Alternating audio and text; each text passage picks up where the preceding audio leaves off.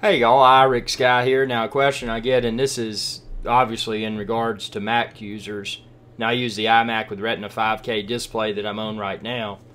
But people ask, how do you store so many videos? And obviously you know that I've gone full 4K now. And when you're dealing with 4K video, it's inevitably a lot larger than HD video. So what I'm going to do within this video is step you through how I organize my content. And this is applicable to both videos, which I use Final Cut Pro 10, and photos, still photos, which I use the Mac OS 10 Photos app. So what we're looking at here, if you go to your about your computer and you go to storage, you'll see the internal hard drive, which is it says 249, but it's a 256 gig flash. Now I got my iMac with Retina with flash, and I went with the smallest option, which was 256, simply because when I'm running the applications, that's going to give me the best performance. Because if you go with traditional hard drive, it's going to slow it down because of the the mechanical hard drive that's inside versus flash. Same scenario with Fusion, which is kind of a combination of flash and traditional style hard drive, but it's still not as fast as flash only. So for that reason, you can see I went with the humbly equipped 256 gig flash storage option for my iMac with Retina. But here you can see I've got two massive beasts. I've got a 22 terabyte primary external enclosure. This is Thunderbolt 2. Check the link within this video's description. You can find exactly what I'm using. So the one that says StarTech is my 22 terabyte Thunderbolt enclosure. Now I can add more drives to it as the need arises. So that's the beauty of this. I'm using concatenated disk set. So it basically makes multiple physical drives appear as if they're one drive to the OS. So that's what the StarTech is. And then I've got the backup 8 drive. It's the same type setup, except what I'm using it for is my time machine backup. So should any of the hard drives in my hard drive array, my concatenated disk set, fail, I'm going to have a time machine backup, which is just good for peace of mind, especially when you're full-time YouTube like I am, and all of those videos are of extreme value. So what we're going to do now, we're going to chisel this down. You can see I've got 75.14 gigs out of 249 gigs free. So we're going to go to Go up at the top menu here. You're going to go to Go, and we're going to go Home. Now once we're home, what we can see here are a series of subfolders. Now in this scenario, we're going to move the photos, the still photos. So what I'm going to do is go into this folder here called Pictures. And then once you're in Pictures, you'll see something that says Photos Library. Now this is several gigs in size. So this is stored on my internal flash drive, and I don't want that. I want to move it to my external. So what we're going to do now is keep this open. We're going to go to Go again, and I'm going to go to Home. Or wait a minute. Okay, I just messed up. So let's go back to Pictures. Now we're going to do Finder, File, New Finder window, because we want to have two Finder windows. And what we're going to do here is go to StarTech. StarTech is, as I'd mentioned earlier, it's my external drive. So I've got Photos app closed. If you haven't closed your Photos app, you want to do that first. But just go to your external hard drive. This doesn't have to be an external hard drive array that's extremely massive like mine is. It could simply be a just a external USB 3, 2 or 4 terabyte external hard drive. It doesn't matter. So all we're going to do is drag this thing right here. It says Photos Library. From Pictures, we're going to drag it over to our external drive, in my case the StarTech. So now you can see there it's copying over, and we've got a little status here. So that's 33 gigs of still photos. So I mean, when you're dealing with a flash-based Mac, that in my case is 256 gig. Now you may even have a smaller flash-based Mac. You may have gone with a 128 gig, And actually, I did go with the 128 gig for my MacBook Pro 13-inch with Retina, and which is plenty big enough for me as well. But if you're depending upon that internal flash storage for storage, in my opinion, you're going at it the wrong way. You need to look at flash for speed of all of your applications. You need to look at external solutions for your storage.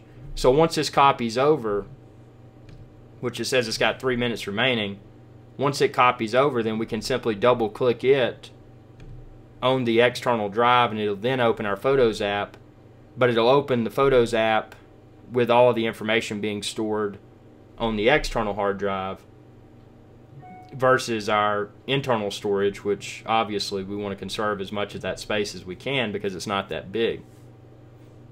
While this is copying, I'm going to show you how you would do the same with Final Cut Pro 10, or if you use iMovie.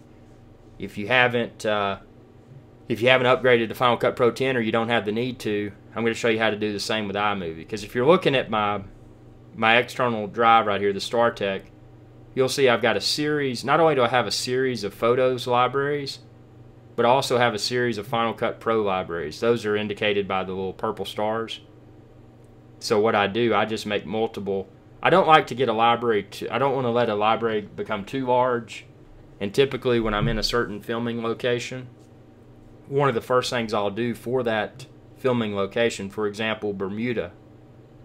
When I was in Bermuda, I created a Photos library, and actually that's an iPhoto because that was before Photos was out. So I've actually got both for it, but I've got my Photos library for still photos, and then my video library for Final Cut Pro 10, which are videos. So if you wanted to do the same thing with your videos, if you wanted to move your videos either from Final Cut Pro 10 or iMovie over to your external hard drive, what you would do is just open a new Finder window. Once your new Finder window is open, go to your, say, Go Home. And then once you're in Home, whereas previously we selected Pictures for the still photos, but we're going to go to Movies. And then once you're in Movies, you'll see here I've actually got one library, and it has nothing in it. It was just the default one that was created, but that's my Final Cut Pro 10 library, which it's empty. But if this was on your computer, this would probably be the one that you would be using for Final Cut Pro 10. So what you would want to do, obviously, make sure Final Cut Pro 10 is closed, and then you would simply drag this over to your external hard drive. Once it's dragged over to your external hard drive, double click it, it'll launch Final Cut Pro 10, except then it'll be storing all of the information on your external hard drive versus your internal. And the same would be applicable if you were an iMovie user. You should see an iMovie library in here, which I don't use iMovie. I use Final Cut Pro 10, but if you used iMovie, it would just be the same procedure. Make sure iMovie's closed, drag your iMovie library over to your external hard drive, double click your iMovie library on your external hard drive to launch iMovie, and then it would be utilizing the storage space on your external hard drive for your iMovie videos and related content. So what we got now, we've dragged over the Photos library, and you can see it hasn't updated the available space yet, because obviously now the library resides in both locations. What I would strongly encourage you to do, and I'm not going to open it up in this video because I've got a ton of stuff and it's going to take a while to open. I would strongly recommend you open this from your external hard drive. Make sure everything is there. You're not missing any photos. And then once you're confident that everything is there, what I would then do is delete the library from your internal hard drive. Because so you can see when I delete the library from my internal hard drive, I mean that's gonna free up a tremendous amount of space. And in my case, it was because I shoot with ultra high quality cameras. In my case, I think it was around 33 gigs, which is when you're looking at potentially only having a flash-based Mac with 128 gigs of storage, 33 out of that is quite significant, especially if you use a lot of different applications. Now really all that I use the internal storage for, I use it for Final Cut Pro 10, the Photos app, and obviously email, and of course it's housing the operating system as well, Mac OS 10. So there's quite a bit of that space consumed. But in a perfect world, what I try to do, I try to keep around 100 gigs available, because what I like to do when I'm editing, when I'm exporting videos that I've created in Final Cut Pro 10, I like to simply export them from compressor to my desktop. And by having this internal flash storage available, I can export them to my desktop as just temporary landing page, or landing place rather, and then I can simply upload them from my desktop to YouTube. Once they've been uploaded to YouTube, I can delete the exported projects, or the exported video files rather, from my desktop, and just retain the original video content and project within the Final Cut Pro 10 library. And I know this may have been a lot of information to digest, but this is how I do it, and it's really, really simple. And just as a quick recap, in case you might want it, again, I've got 3 drives in my computer. I've got my internal, which is 256 gigs, which is flash. I've got my 22 terabyte external concatenated disk set, multiple hard drives. Appears to be one hard drive to the OS that's 22 terabytes in size. That's where I house all my videos and photos. And then my secondary external hard drive array, also a concatenated disk set, same type deal, multiple hard drives, appears to be 22 terabytes. That's my Time Machine backup. So I've got internal storage that's used for applications, and temporary storage of exported videos that I'm going to upload to YouTube. And I could also export those from external if I wanted to. I just do it to the desktop because they're easy to see. Then I've got my primary storage device, 22 terabytes, and then I've got my Time Machine backup. Should any of this fail, I've got a complete backup of everything. So thanks again for watching. Be sure to subscribe if you haven't already. It's youtube.com/iRixGuy, and check out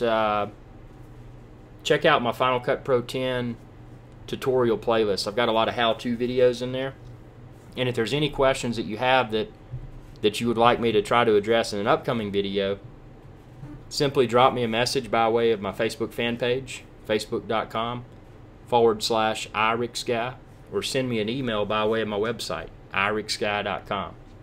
It's my pleasure to try to help. I've been doing this for several years, and I've tried to identify not only the most efficient workflow, but also the workflow where I can get the maximum amount of storage for the minimal amount of money, and I still have that really rock solid performance speed for my applications, since I'm using a flash-based Mac instead of trying to just depend upon internal storage. Because if you're doing 4K video, even if you get the largest internal hard drive option for your iMac, you're more than likely going to run out of that space before you know it.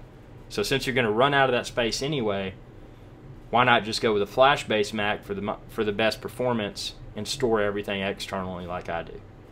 Thanks for watching, and y'all have a good day.